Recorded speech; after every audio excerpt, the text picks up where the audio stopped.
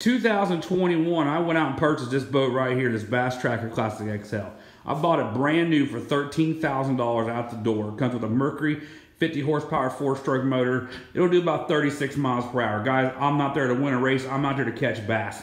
This boat has allowed me to finally do what it is I love. I can get damn near anywhere on the water, and this boat will even get places that even the larger fiberglass boats cannot get.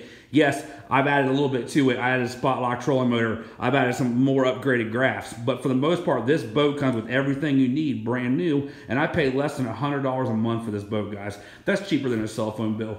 Quit thinking that you have to have this high dollar fiberglass boat to get out there and catch bass, because you just simply don't. There's so many options out there, so many price points, and I promise it comes down to the angler at the end of the day, not the boat.